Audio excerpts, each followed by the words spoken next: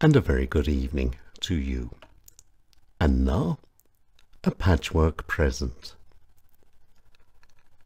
Christmas is coming, and Lucy Abel is at home in Vienna and knitting a patch. And this little patch has a long way to go. In fact, it's going to Canada. But when it gets there, it won't be alone.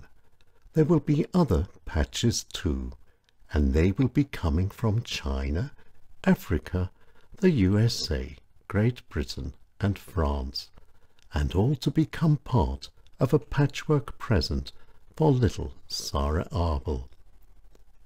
When little Sarah Abel was born 5 years ago, Lucy Abel had an idea.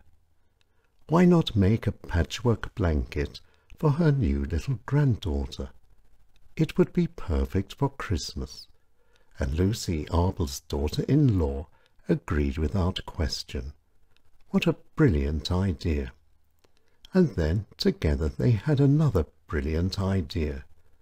Why not ask other friends and relatives to join in with the present as well?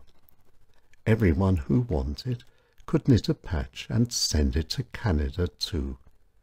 And not only once, but also year after year, and all to be part of an ongoing, ever-growing blanket of colourful patches.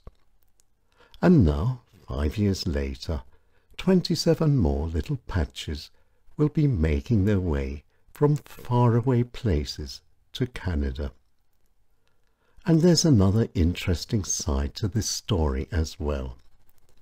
These patches don't only look nice when all sewn together, they keep family and friends together and in contact as well.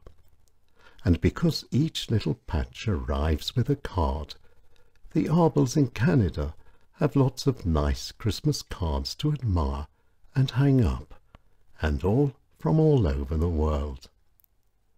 Lucy Abel had an idea, and now people all over the world are doing the same. Everyone's knitting a patch, and little Sarah Abel in Canada is keeping warm in the winter in a blanket that grows every Christmas. Lucy Abel, a lady who not only thinks of today, but the future as well. And next year she'll be knitting again. Happy Christmas, Lucy Abel.